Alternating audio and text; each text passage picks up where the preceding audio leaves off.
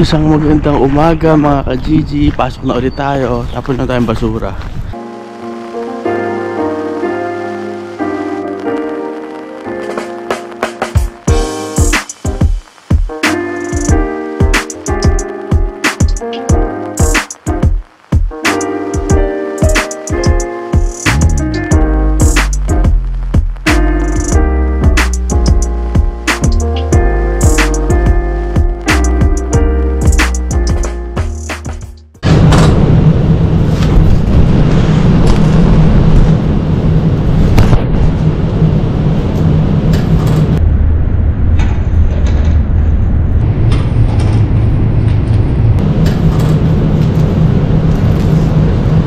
Your fine, Carla. Hi vlog! I'm back. I'm back! How was your weekend? How was your weekend and your Easter?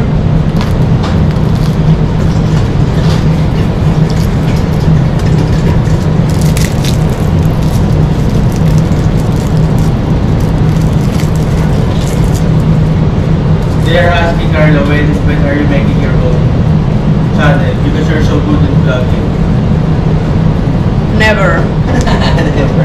Just one time, no? Yeah. Just like a guest only. Mm.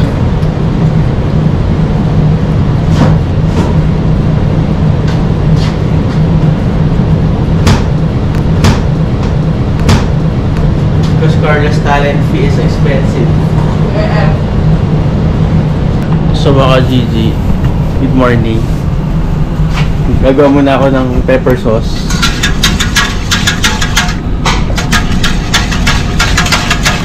Nilagyan ko ng ano to mga GG, ground pepper, tapos beef stock, tapos cream. Papalaputin ko muna, tapos extend ko ng cornstarch para medyo lumapot pa ng konti. Nilagyan ko ng cream. So nag-grind muna ako white pepper, black pepper, green pepper, tsaka red pepper. Tapos ngayon, gumagawa si Carla ng sandwich. Yes.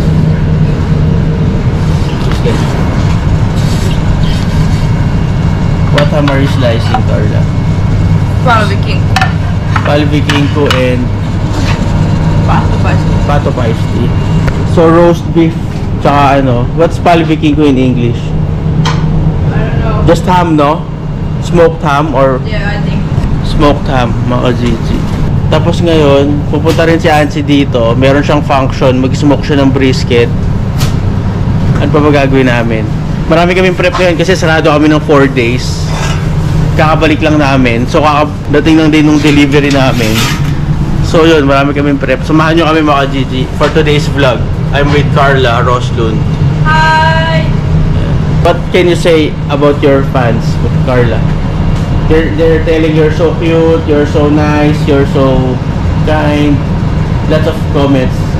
Thank you. You have to read the comments later. I will. Yeah. So mga GG, binigyan naman ako karne dito. Ito, 5,000. Karitsa Tornadoes. Ayan. Uwi natin yan. Tapos to. What's, yeah, karitsa. Lamb roast beef, no? Roast lamb. Karitsa and pato paste. Ito mga GG. Tapos to, isasama natin sa lunch natin. Merguez. Tsaka, what is this one? Curb karitsa sausage. Have you tasted this one? Yeah. Sarah, it's good, no? I don't like that red one. I don't like the merguez, but this one is good. Yeah. But we will try this one. Merguez a la Roslund. This is made from our lihakaw pa, Yeah. no? Yeah. They are like handmade. Handmade. Nice. House sausage. Both, no, are made from here. We Yeah. make every sausage by Yeah. ourselves, yeah. So mga GG, isi-serve namin ngayon to. Gawa pala dito to homemade. Tapos to, pinapauwi sa akin. Karitsa. Tingnan natin kung ano luto pwede natin gawin dito mga GG lamb. Kumakain ba kayo ng lamb? Yan. There is also one lamb rack for you. You wanna grill it? It's good. Yeah. Tapos meron pa mga GG oh. Rack lamp. Rack off lamp. I-grill natin mamaya ito mga GG. Pwede natin itong gawin ano, lamp chops. I-grill natin. Ang dami na naman natin karne mga GG. Tapos mamaya pa, siguro mag-uwi din ako nito tig-isa. Itong merguez, tsaka ito. Tapos yung iba, ibebenta ko sa lunch. Ito sa akin na to. Take home na to mga GG. Tapos mag-check pa ako dito kung ano yung mga karne na pwede nating i-take home mga GG. Ano naman to, legal. May permiso to mga GG.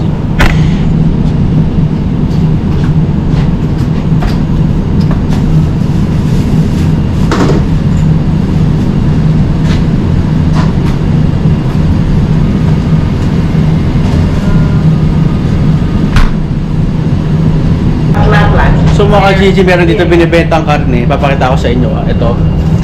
This is reindeer, no? Yeah. Ito mga GG, reindeer. Sobrang tigas niya, tapos sobrang itim. Ito mga GG. Dry meat. Is this cured? Or smoked? It's fried. All fried. Nothing like smoked or anything. Just dry mga GG. Dinry lang siya. Tapos ang price niya 129 euros per kilo. Grabe. Tapos sasabi sa akin ni Sarah, hinihiwa daw nila to. Hindi ko alam kung paano nila hinihiwa yan. Sobrang tigas mga GG. To sobrang itim yan. Reindeer. But if you go like Lapland, it's cost there like 150. 150. So we're selling it cheaper here. Yeah. Reindeer is very expensive. And then we're making this here, no, in our Lihakapa. Yeah. No. They make it at Lapland only. Oh, okay. Yeah. Okay. Galing pa lang Lapland yun mga GG. Tapos sa Lapland daw ang bentahan daw 150 euros per kilo. Because the process is like very, very long because they have to fry it in the sun. Outside they would hang it. Yeah. They're hanging it Yeah. now. Same in Philippines, we have those also in the northern part. Yeah. They're hanging some meat. Yeah. Like months, like years. Yeah. And then, so. And also now it's like different in Finland. You buy a meat like piece of like entrecote or something, Yeah. and you open it and you put it in the freezer like 3 days, like nothing covered. Yeah. So it's like not dry, but Yeah. they run up. And then they slice it, no? Yeah. Like a carpaccio, no? Yeah. But what sauce they put here, or what do they eat this with bread or That Yeah. reindeer, no. just the reindeer itself, no? Yeah, you want to try? And maybe some vodka, no? I'll show you. We have knife.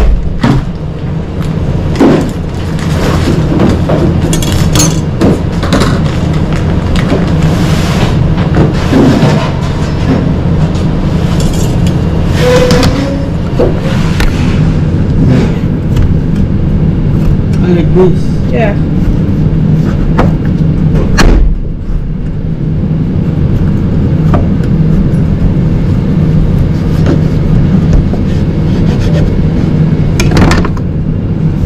I think it's good. Taste it. Try it also.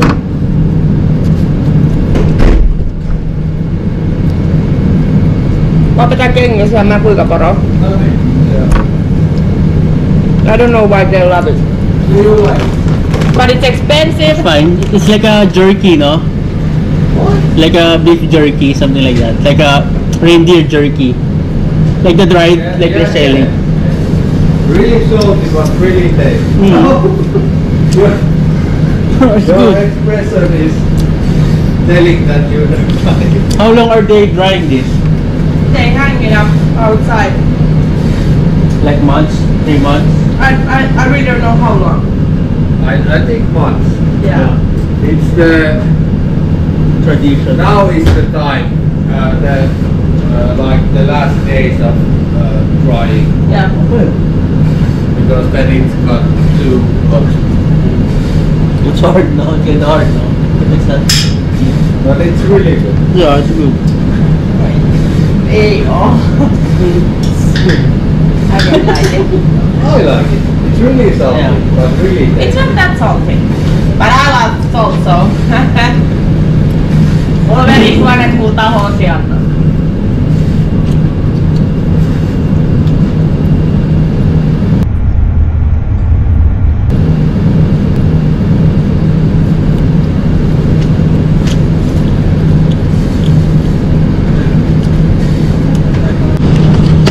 Have you tried beer meat? Carbo lang. Have I ever? I haven't seen. Maybe yes. Really? Are we selling those here? Onks meillä karhulihaa? Eiks meillä ole? Yes we have. Yes I have tried. We have karhuburger. Really? Yeah. Is it good? It's like It's not the same because it's mixed like with cheese. yeah. So. But there is some no. Yeah. Carbo burger. Yes, once we have, yeah. Yes, I have been tried. Is there like a strong taste or? But I don't remember that I tried like full bear meat. I didn't know how much you wanted this, so I took what you.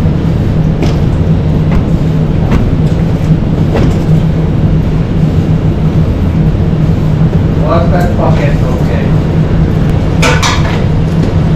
And these ones were the only red onions, except the big bag.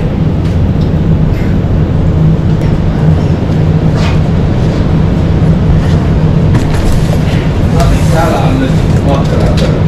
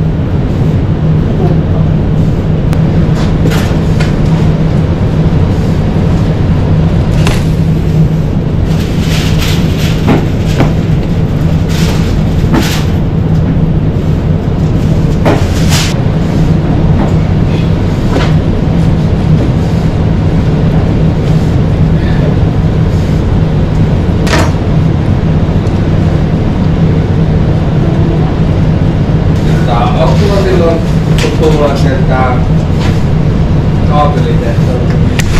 Onko sen jälkeen mitään? Jos sen jälkeen tehdään. Joo, ja se piti olla 9.30. Mä toivon kovasti, että 11. On kirjoitettu 11 tuohon.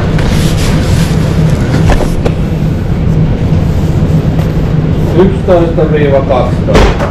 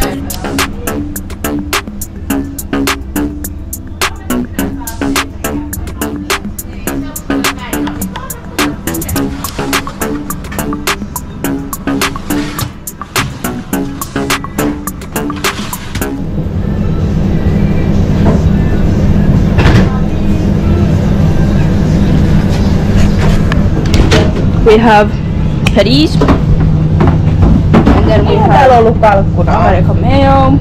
Oh my god, you... And then we have lehtipihvi. Saattaa mulle matala nyt joku hengailetti. Kato tuolta, kun tuossa on päällä tavaraa niin paljon. Mitä? No tuon pullin noin, joka tuli jääkaappiin.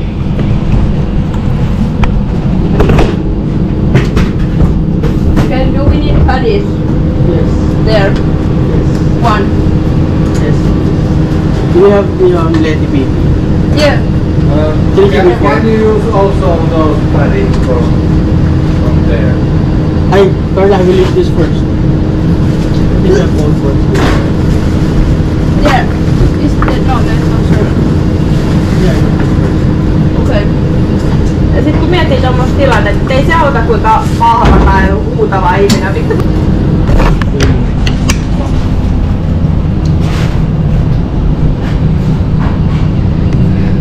Now I'm going to take these out because they are on my way.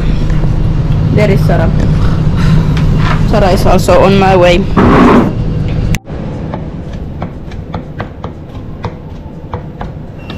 Marigas is good. I tasted it. Marigas, it's good. It's like a Hungarian chorizo, no? Yeah. It's like with paprika.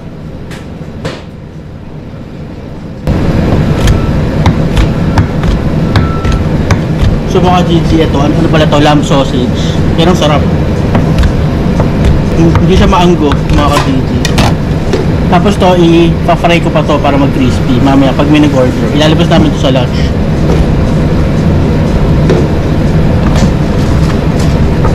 Tapos mga GG, mag-uwi din tayo.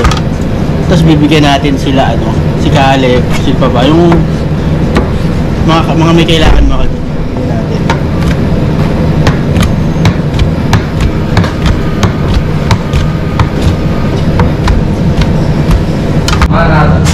Hi everybody. The time is now 10:19, so the lunch will start in 11 minutes. Now we are just cleaning as usual, putting the we have lehtipihvi today, so it's like very thin beef. I don't know what it's called. Now I'm just trying to find a spot where I can put this mayo in. Maybe here. Yeah, there it goes. This is a mess. I have to clean it someday. Or then Keng will. I don't know yet. Maybe Keng will.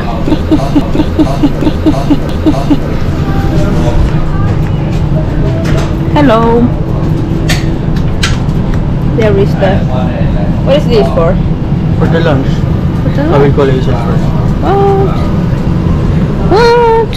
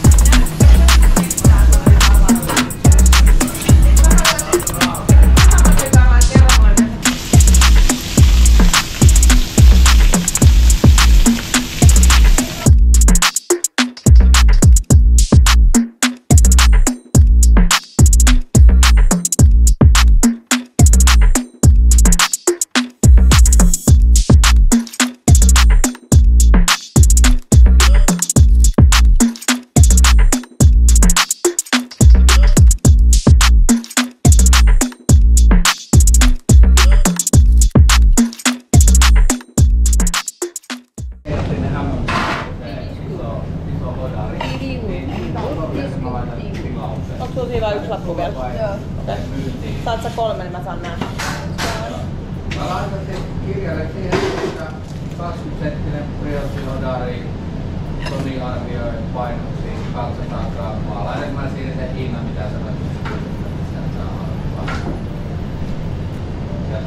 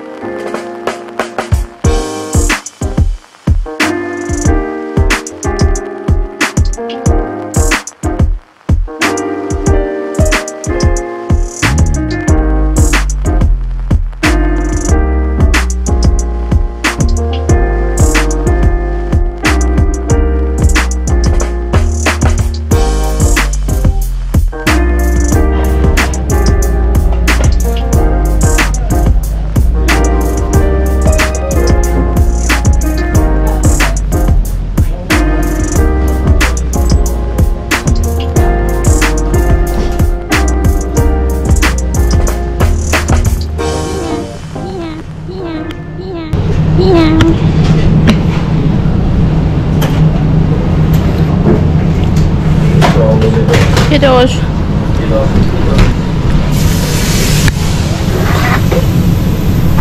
That means lunch. This is roast burger with no fries, only just little salad. Now I'm gonna make this.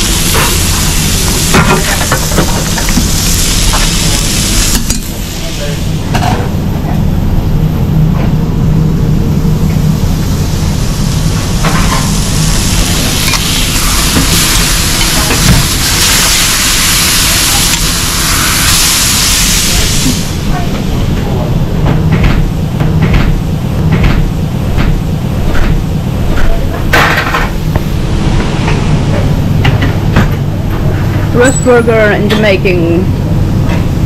Now there is 2 more recipes. Oh, then we need just add bacon. Crispy bacon. That's pretty nice. Haluan tähän tikkiin tai jotain. Yeah.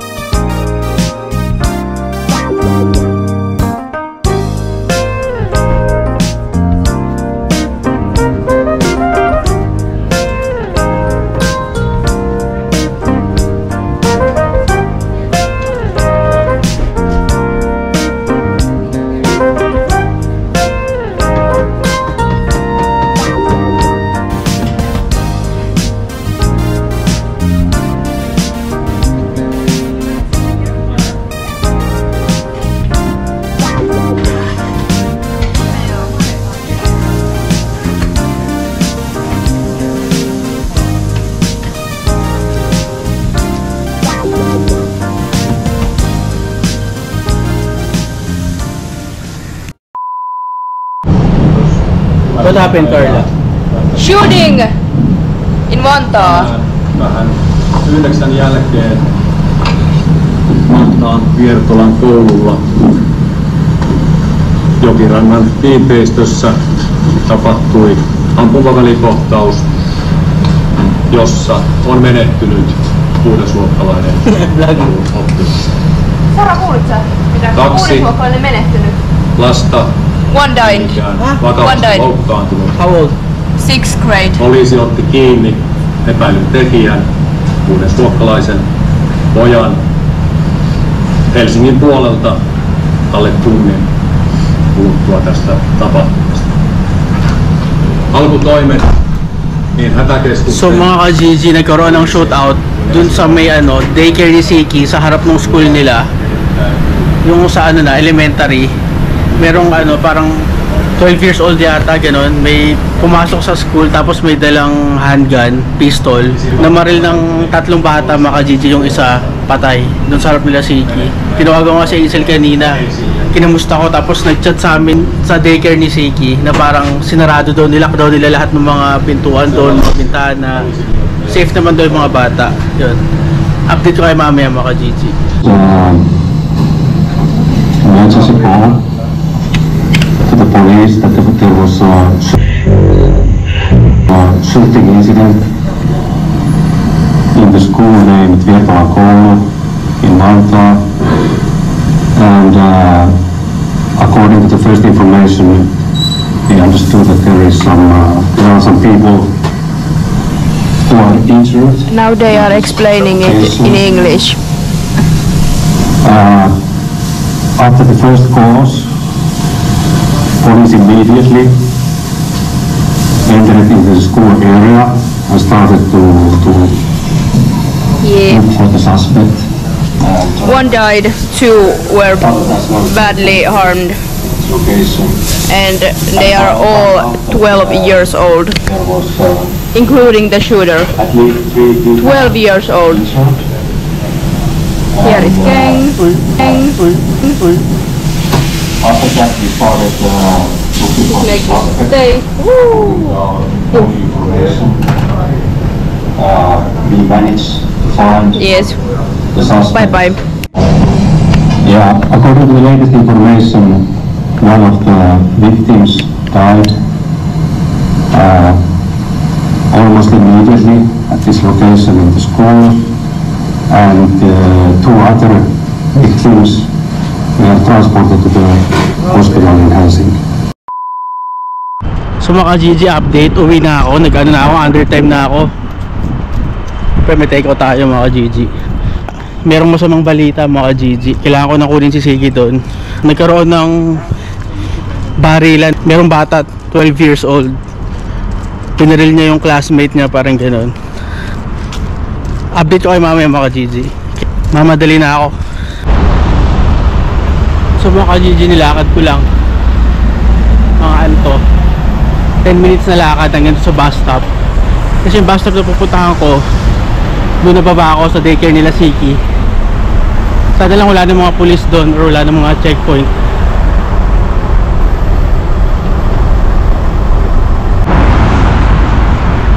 Ayan mga GG, ano tayo? Sornainen.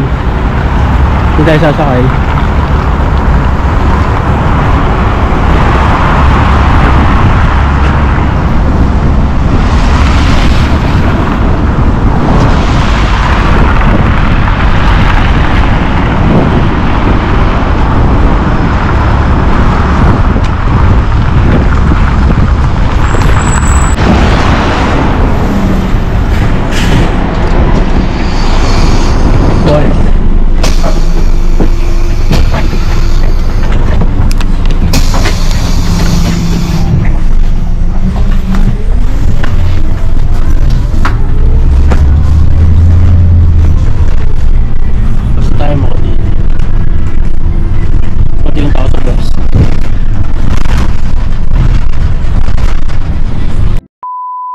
Mga ka-GG, nakuha ko na si Zeke. Pauwi namin ni Zeke, malapit namin sa bahay. Hindi na ako nakapag-vlog doon.